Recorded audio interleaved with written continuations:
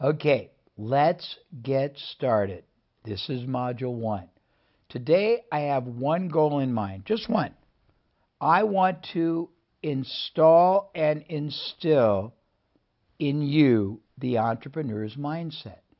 I want to take you from wherever you are right now mentally to a different place, to a different mental model, a different paradigm, a different way of thinking about yourself and about this vast world around you in Japan and the rest of the world. I want to show you and I want to teach you how to think, act, and transact business like an entrepreneur because I'm going to transform you in the rest of the modules into a successful entrepreneur.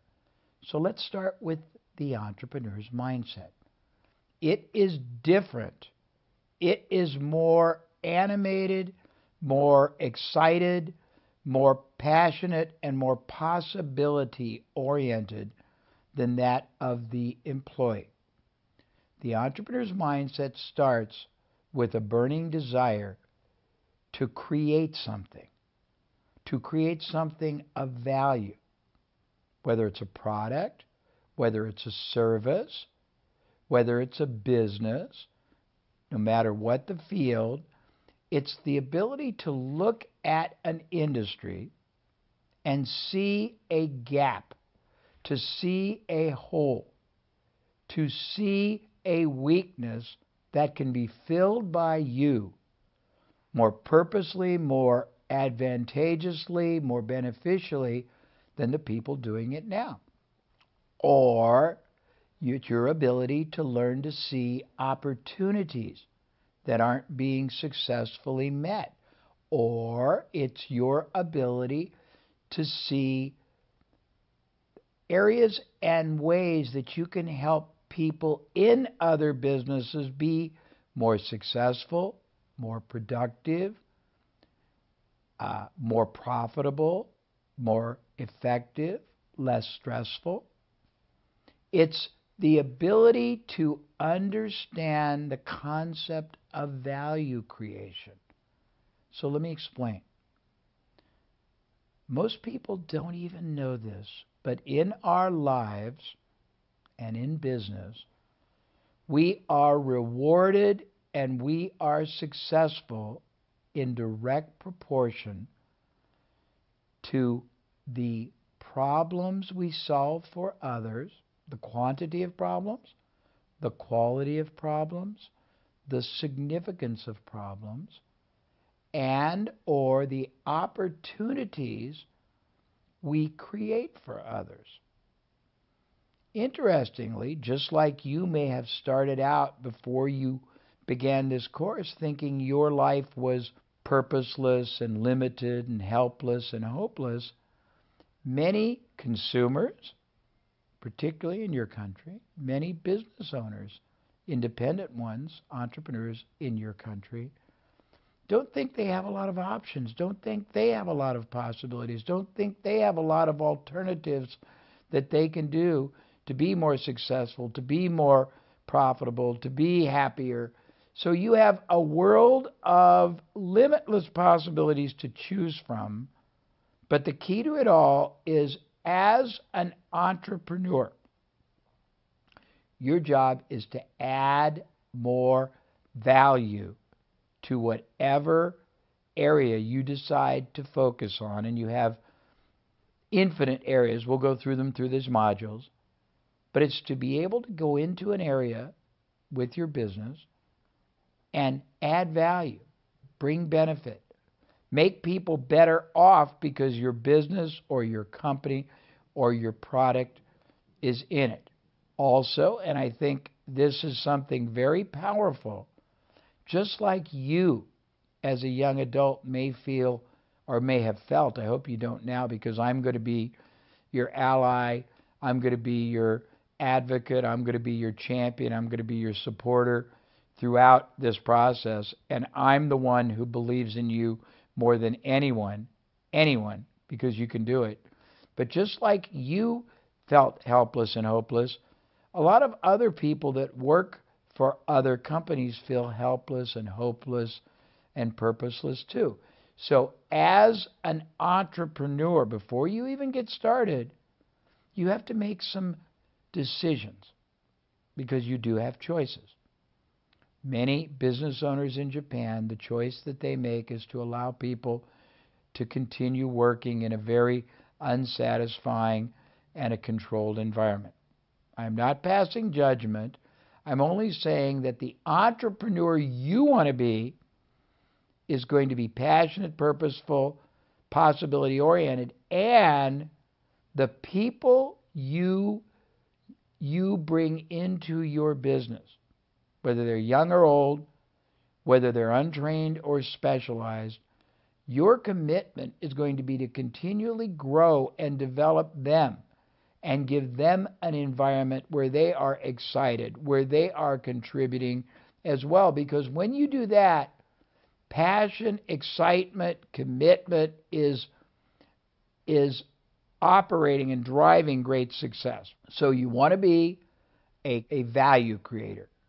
You want to basically grow and develop other people. You want to be able to add meaningful value by solving problems or creating opportunities for the people that your product, service, or business contributes to. You want also to be a multiplier and not a diminisher. Very important. What is a multiplier? A multiplier is someone in business, an entrepreneur, who, through what they do and how they do it, makes everything better. They make their clients feel better. Their product or service makes their client's life better. They bring a higher state of qualitativeness to the product, service, or industry they operate in. They have a greater respect for their employees and also for their clients. They grow their industry by being more innovative and by continually improving the service. They respect and appreciate their clients, their vendors. They are starting every day with a passionate focus on how many people they'll be able to add value to each and every day in as many ways as possible. A multiplier tries to multiply the impact their company, their product, and their service makes in the market. They never look at it as a commodity. They are not competing because everyone else is really operating with a totally flawed mindset. Most everybody else in whatever business you decide to go into, or whatever field you decide to go into, or whatever product or service you decide to go into, will be operating as if they are a shoe store, or if they are a restaurant, or if they are a IT consultant. You will go into it with the mindset that you are a creator of value for others. You are a transformer of a more productive and rewarding outcome, that you are adding meaningful and more significant value through your company, product, or service than anyone else, and you will care more about the people you serve, including the employees who serve you and who you serve, and you will all come across to your market so powerfully different, so positively significant, that your business will go woo, not instantly, but over a very rapid period of time. Number 3, as an entrepreneur, you take the negatives in any situation and you turn them into positives. I have a philosophy, and I use a lot of metaphors, a lot of similes, a lot of examples, because they make it easier for you to see the possibilities. So in the martial arts field, there is a form of martial arts called Aikido. Basically, Aikido is a martial arts that uses the power and the force of the enemy back against the enemy to the Aikido master's advantage. So your enemy becomes your greatest weapon of success. In business, as a J. Abraham trained preeminent entrepreneur, you are going to use whatever the problems are, whatever the negatives are, whatever the weaknesses are, and instead of seeing them as a negative or a detriment, you are going to see them as the greatest opportunity. You are going to learn, not just magical or mystical, but through processes I will take you throughout the modules in this program. You're going to see how to turn any negative into a positive. For example, we will show you how having no resources, no money, is not a negative. It can be a great advantage because you can find other companies who have an overabundance of resources they are not fully using and arrange ways to partner with them. We will show you how lack of expertise or talent is not a problem because you can joint venture with people who possess talent. We will show you how you can penetrate any and as many industries in as many different product or service categories as you want by merely finding and making associations, alliances, and partnerships with other people who already own the trust and access to the market you want to sell to, market to, penetrate. We will show you how to ethically leverage up, meaning harness over 100 different elements of other companies' resources. We will show you that in any situation, what you think is your problem is really the opportunity to fill a problem for someone bigger. All you have to do is figure out who they are and what your advantage is to them, and people will eagerly do business with you, for you, partner with you, support you, finance you. We're going to teach you all of the different amazing choices you have. Let me share a few right now. Just a few. First thing is you can start a business from scratch with no money at all and build it on a skill set that you have that other people don't, that you can offer full-time or part-time, whether it's you're great at organizing time, whether it's you're great at doing exercise, whether you're great at teaching computer. You can build a starting business that way.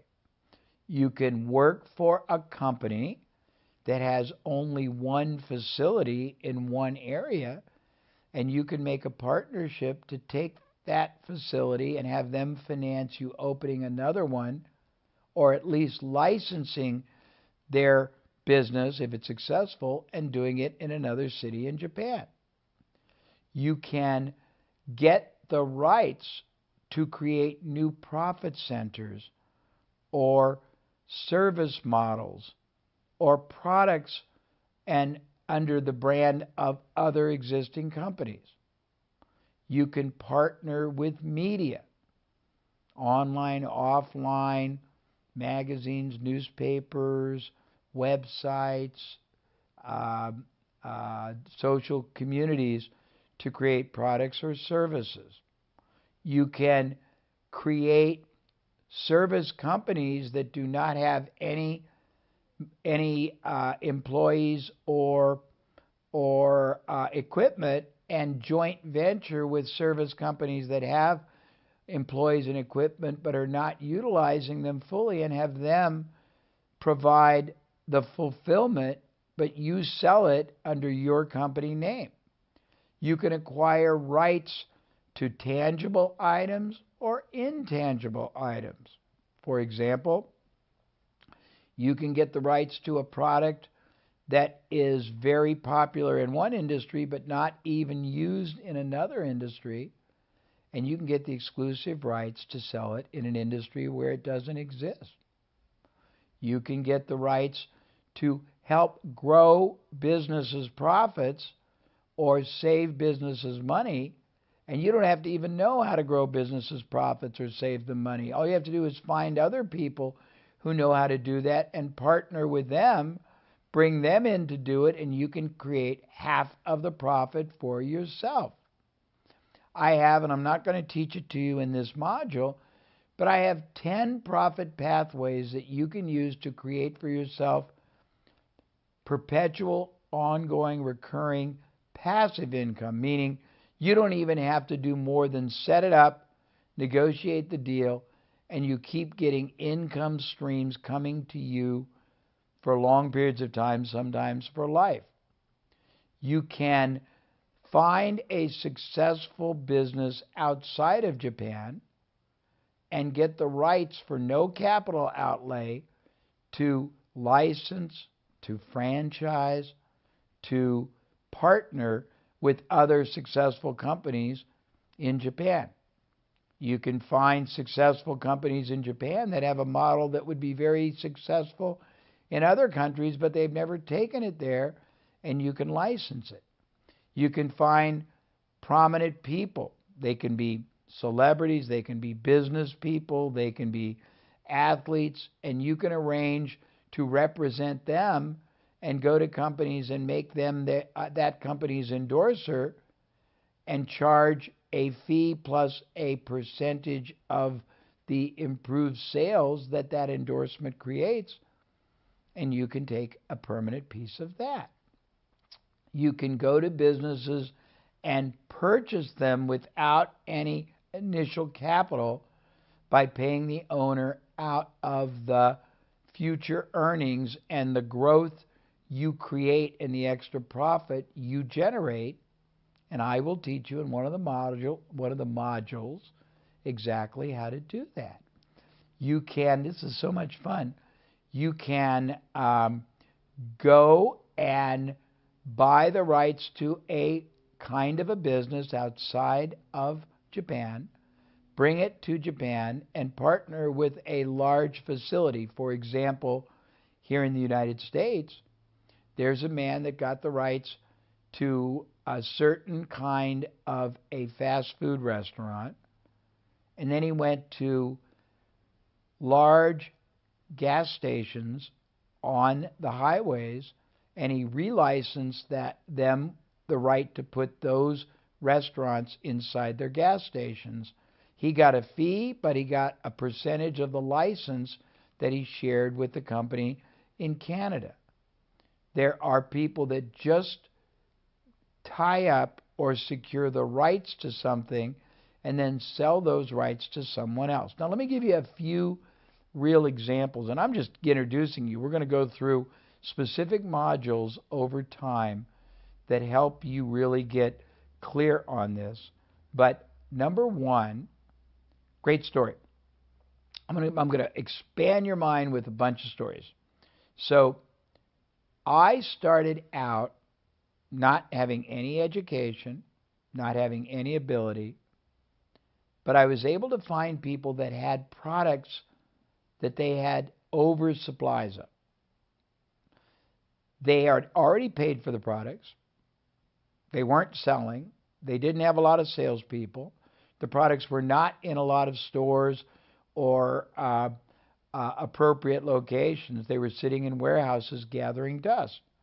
I made an arrangement to get control of those products and take them to retail stores, take them to restaurants, take them to hair salons, take them to health clubs, and place them in their facilities on an arrangement where nobody paid for the products until they had sold. And when they paid, they got to keep a share, I got to keep a share, and the other company who had the product in their warehouse got to keep a share. I did this about 10 different times. The first time I did it, I had no money, no skill, I had no capital to pay for the product, but I was able to get control of $500,000 worth of product in one category. I was able to set up arrangements with 40 stores who sold it for me, and I started making 4,000 US dollars a week, every week, without any investment starting 3 weeks later. I did it again with a totally different product that I put in drugstores all over my city, and I started making $4,000 every 2 weeks from that one. I did it with another product that I was able to take to media, and I made $50,000 a month doing that. And I'm going to teach you all the ways I did it. I was able to get the rights one time to a very large publishing company's subscriber list. And because you have privacy laws, don't misunderstand. They did not give me the list. I created a new profit center that sold complementary products and services that were naturally appealing to the same interest of the people who were subscribing to their publications. I got to use their name. I got to advertise it through their magazines, through their newsletters, through their e-zines, through their website, and I made the first year $8 million. $8 million, and I had no money, no capital, but I was able to use their distribution, but I added value to them because they were not doing this, and I was able to do it for them. Let me tell you some other stories.